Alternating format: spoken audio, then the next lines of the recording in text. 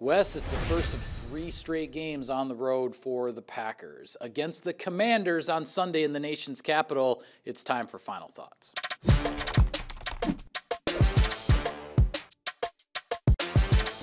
All right, Weston, what's at stake? Well, Mike, the Green Bay Packers back-to-back losses, and now they're heading out on the road. And as you said, beginning this 3-game road stand, you're going up against a Washington football team that has had a lot of issues here this season. The Packers need to make sure that they can turn this thing around, right the ship, if you will. A good opportunity to do so against the Commanders. And a trademark of Matt LaFleur's team since he's taken over as head coach of the Packers is resiliency. This is the opportunity to show it. The Packers are going to need it, not only this week, but perhaps again later in the season, so you might as well show it now. Wes, who's heating up? Presented by Aurora Heated Apparel. Mike, Sunday is National Tight Ends Day, and there is no better guy to have as a player that's heating up than Robert Tonyan. 10 catches last week, Mike, the first Packers tight end in franchise history to have 10 receptions in a game.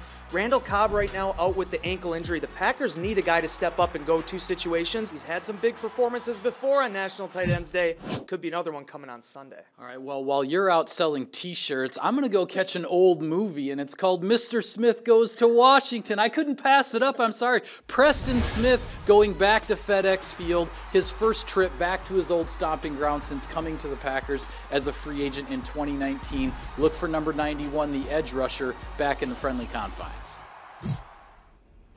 Wes, I say very simply the Packers win this game if their offensive line has the bounce-back performance that they're counting on. Last week was a rough day for the Packers up front. There may be some changes in terms of personnel, alignment, and all that.